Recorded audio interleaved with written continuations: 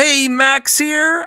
This is going to be my non-spoiler review of Dungeons and Dragons Honor Among Thieves. I had the pleasure of seeing this early thanks to my Amazon exclusive invitation that I paid for. I do not get free screeners as of today. I really look forward to the opportunity to see this movie. And I am not a huge Dungeons & Dragons fan, so I hope to give you my perspective and tell you why I love this movie. Warning, this video contains rumors, speculation, strong opinions, and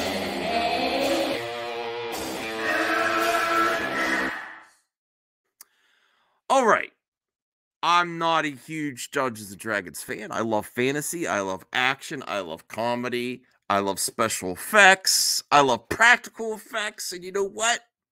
You don't have to be a Dungeons & Dragons fan to like this movie. It really surpasses, in my opinion, the hardcore in this fandom. It really does. I also want to put at your fears at ease. If you think, do you see a trailer that looks great? And you know what? Hollywood knows how to cut a trailer. All the best parts are in the trailer. I will tell you what, it gets even better on the big screen. If you liked what's in the trailer, you're going to get a lot more of it and some surprises. And the humor lands every single time. The comedic timing is impeccable.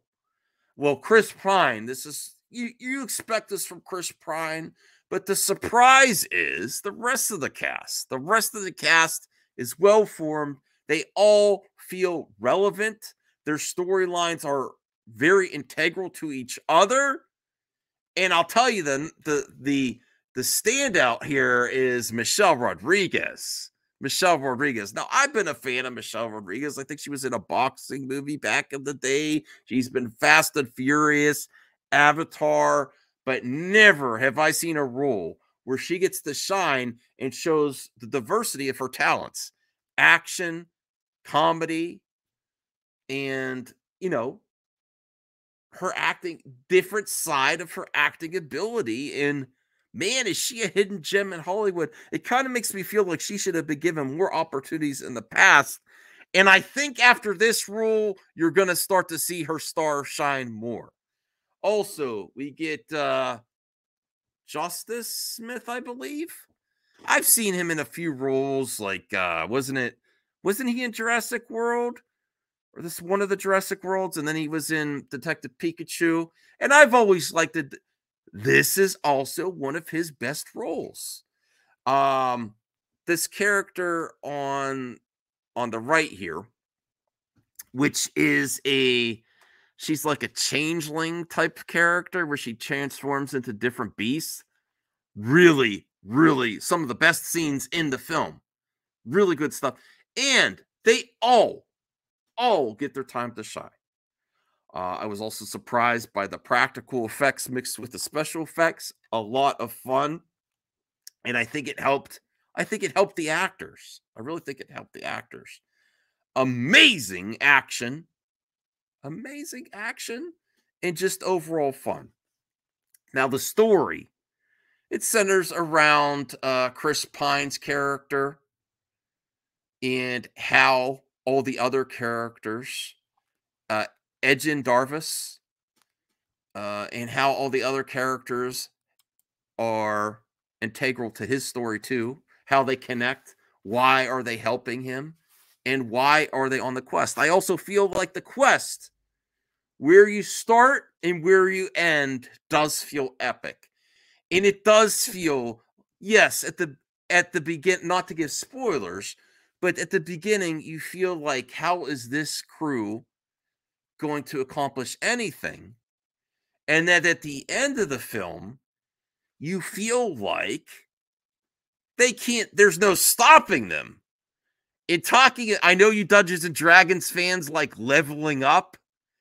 I feel this crew's leveled up. And I believe this is a franchise starter.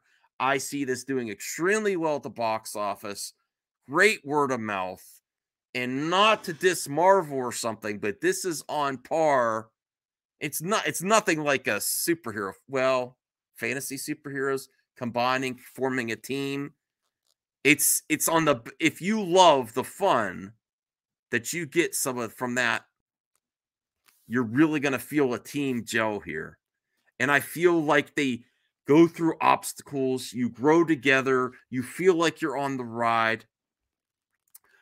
If there's any downside I could say, potentially, the villain was still really cool. The villains are really cool. Um, maybe there could have been more with the villains. Maybe there could have been more with the villains.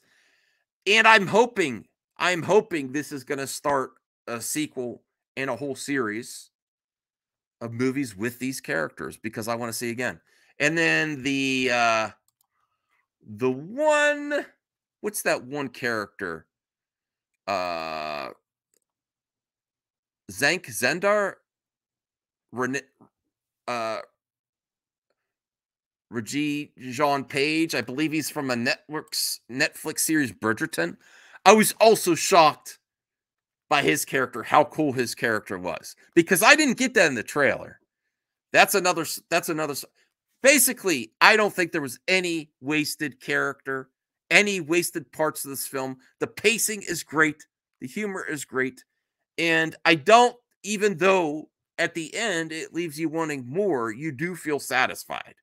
You do feel satisfied, and you were taken on a journey. Instant rewatch for me. I can't wait to see this again. Can't wait to see this again. And I would recommend this to anyone. Um, if I were gonna score like the visuals out of 10, I say it's like an 8 out of 10. 8 out of 10. But I want to give it more on the visuals, just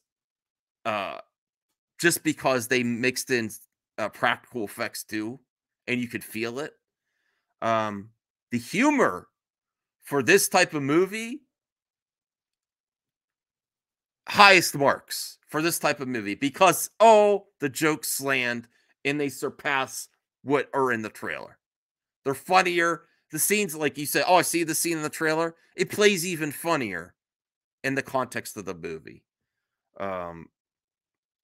Action for this type of film, it's not John Wick, but Michelle Rodriguez kicks a lot of ass. They all do. They all do. They all do a great job there.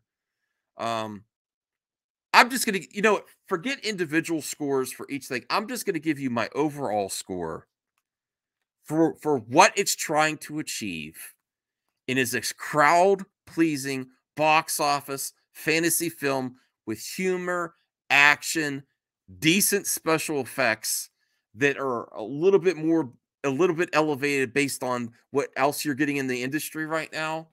I would say for what it's trying to achieve, 10 out of freaking 10.